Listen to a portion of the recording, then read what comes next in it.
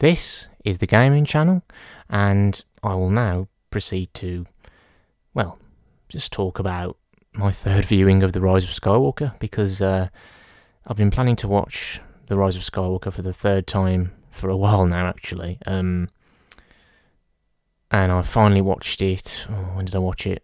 A few days ago on, was it a few days ago? Or the start of this week on Disney Plus. So I finally rewatched it then, because so I watched it 3 times, because the first 2 times were at the cinema, and the third time was the time I just mentioned on Disney Plus earlier, I think at the start of this week. And yeah, I was thinking about doing a revised review, or really what it is now, which is a third viewing thoughts video. I might end up repeating some points from my review, which you can check out in the description as well.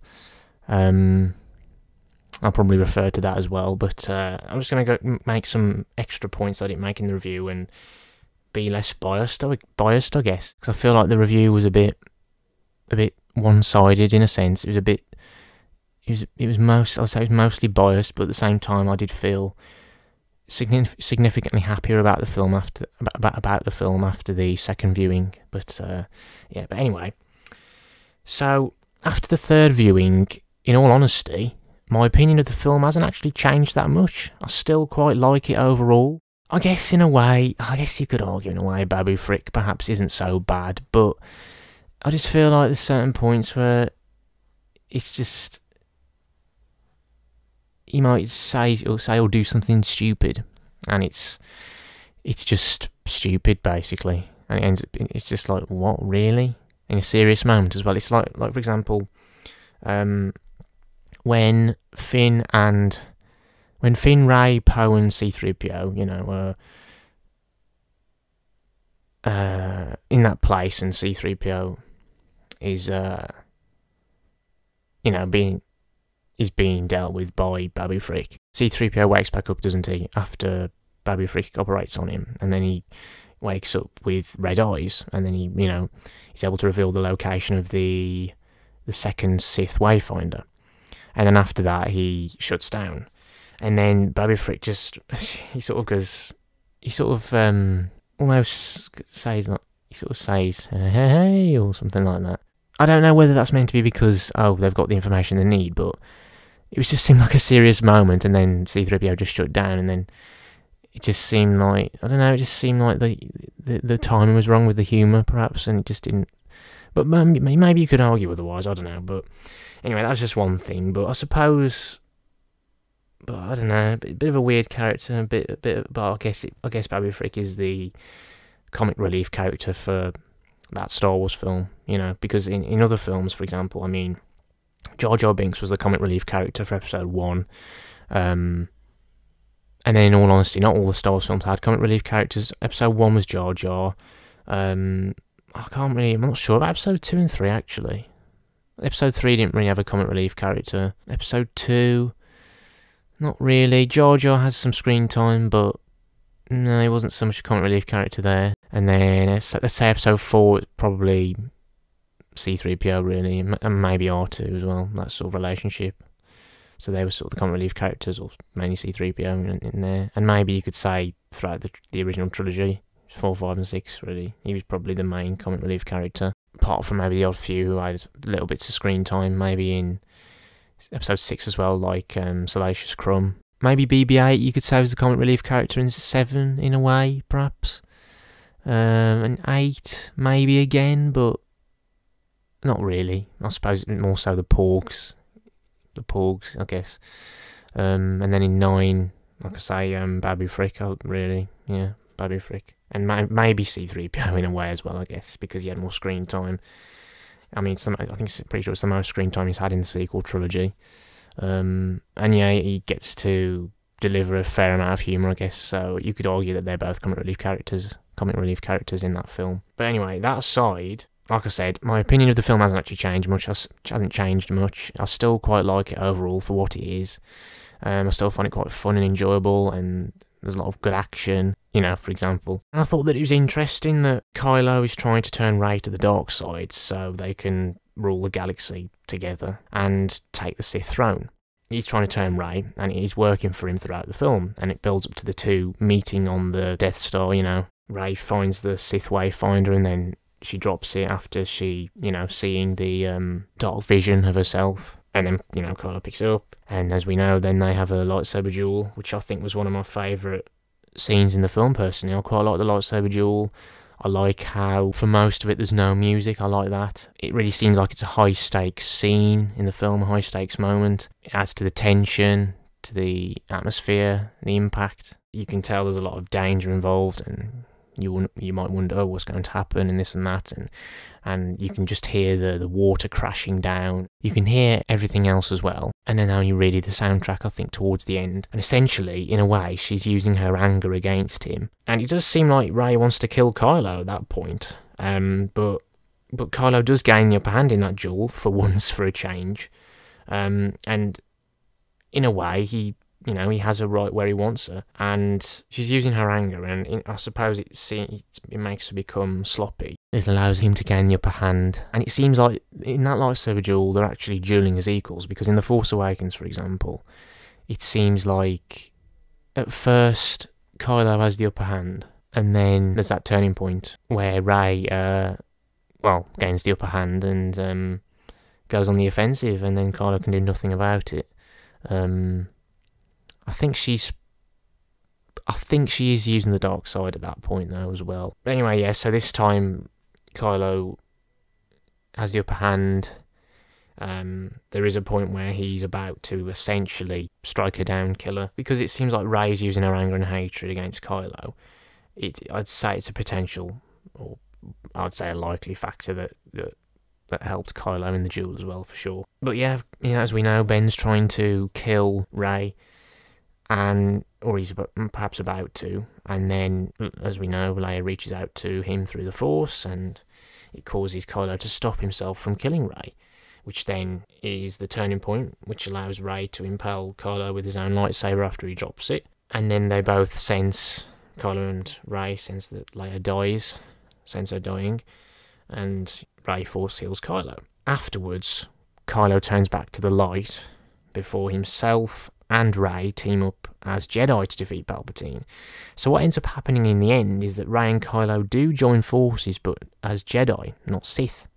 Because originally Kylo intended for Rey to join him as Sith, but instead they end up joining forces as Jedi. I think even as Sith they would have united to defeat Palpatine anyway, but they unite as Jedi, and they unite to defeat a common enemy, and both embrace the light side in the process instead, because at the same time, Rey is in danger of, I guess, turning to the dark side in episode 9, and, she goes to Act 2, and she plans to basically give up and go into exile on that planet, and she does tell Luke when his Force Ghost appears that that's what she's doing what he did. But of course, Luke has a conversation with her, and he basically snaps her out of that, and then she goes on her way to find Palpatine. I have to admit, actually, I did still find it quite satisfying when Luke did lift his X-Wing out of the water, even as a Force Ghost, because I think I mentioned this in the review, but okay, perhaps it could have been even better, like I say, and more satisfying had he lifted it out as his physical self, him still being alive, but it was still quite satisfying with the soundtrack from episode 5, and interestingly as well, it's important to note that in life, he couldn't lift the X-Wing, but of course he was young in episode 5, and he was still training under Yoda. So in 5, when he was still alive, he couldn't lift the X-Wing out of the water, but there are those factors to bear in mind that I just mentioned. While in death, as a Force Ghost, he could lift his X-Wing out of the water in episode 9. I just thought it was interesting to note that in life he couldn't, but in death he could. And I'll just move on as well to the final battle between Rey and Palpatine, because while I did still quite enjoy it, and there were some good moments, such as, like I said in the review, Palpatine performing that powerful lightning attack that struck all of those, or a lot of the Resistance/Rebellion ships in the sky. I don't think it caused any to explode, and that could have been good if it caused some of them to explode. It was a cool sound effect as well when he was using his lightning. It really showed that it was powerful. While it was a cool moment, maybe it would have been better and good had that happened. it was sort of a shame how, while Kylo did help Rey out in a way at points, he wasn't. It was a bit of a shame that he didn't help Rey out. Rey actually defeat Palpatine. Really, I mean, sure, he ended up killing the Knights of Ren, which is ironic because he created the Knights of Ren and brought them together, and then he ended up killing them in the end as a Jedi. Apart from that and a few other things where he helps Rey and then joins her, Palpatine just takes him straight out of the confrontation so that he can't help her defeat Palpatine. I mean, sure, yes, Kylo was evil, and it is meant to be up to Rey and, and whatever, but it's a bit of a shame, really, because at the same time, Kylo was essentially manipulated by Palpatine, just like Anakin was. Maybe it could have been more satisfying because it did seem like the final battle between Rey and Palpatine was perhaps a bit short, I guess, because all it was really, I mean, I don't know, maybe, you could argue that,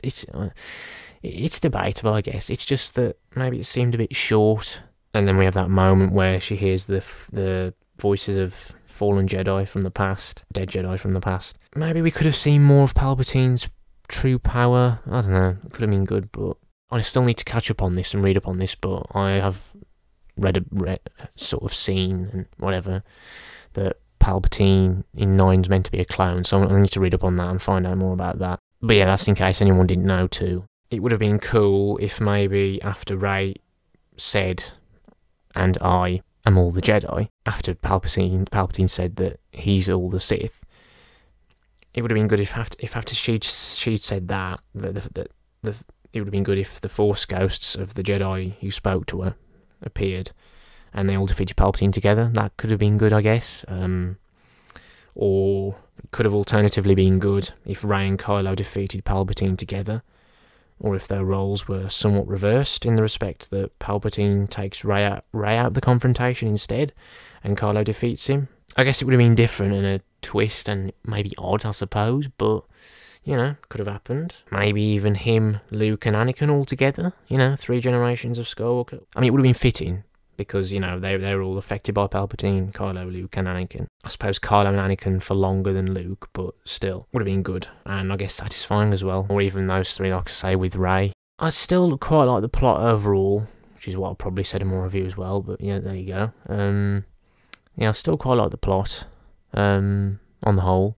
I guess when it comes to that moment where Chewie supposedly died, there must have just been another ship out there, off camera or something. That's the thing, you see Chewie get taken, well, having to go into that ship, that First Order ship or shuttle, but then a little bit of time passes and then you see a shuttle fly off, and I suppose there's a presumption that Chewie is in that shuttle, but he isn't. But I mean, like I say, I still like the plot overall on the whole. Like I say, there's a few things where I feel like maybe it could have been different, more satisfying had it been like this and that, but maybe the plot could have been quite different and it would have been even better and more satisfying.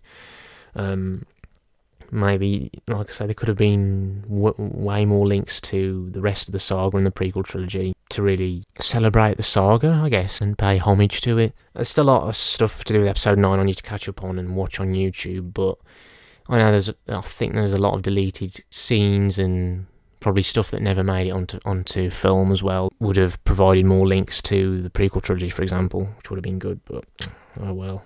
The score's good. From what I can remember, the only soundtracks I could hear really from the rest of the saga were from, I think, Revenge of the Sith and I think the original trilogy, really. There was a scene where there was, if you remember, there's that scene, that chase on Persona. They have jetpacks, the troopers do, and they're chasing after Rey, Finn and Poe and C-3PO and Chewie and BB-8. There's a point where they're going through this sort of, it seems like it's almost like a sort of canyon or whatever. Anyway, it did remind me of that part of the pod race from episode 1 related to that. Still quite like the film on the whole. Still like it for what it is. Don't get me wrong, some things could have been different and this and that, and I would have liked to have seen certain things like what I mentioned. I mean, maybe even Anakin and Luke defeating the Emperor in whatever form, or Anakin defeating him, maybe even coming back to defeat him, managing to return to the physical plane from the netherworld and defeating Palpatine, because he was the one who was affected by Palpatine the most. It's just things that could have been that didn't happen. But like I say, I still quite liked it overall. So those are my thoughts concerning my third viewing of The Rise of Skywalker, aka Episode 9. And that is all.